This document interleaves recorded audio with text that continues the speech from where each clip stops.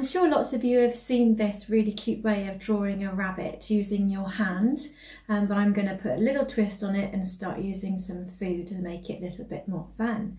So what you do is take your fist, raise your little finger and your pointy finger, keeping your thumb and those other two fingers down. Place them on a piece of card and draw around your hand. That gives you a rabbit's outline, and once you cut that out, it gives you a template that you can use for lots of different things. Here's a quick drawing that I've done of a rabbit.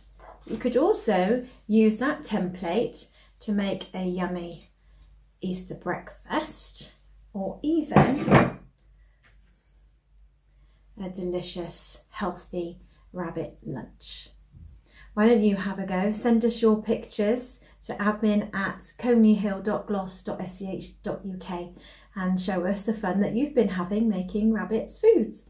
See you soon. Bye.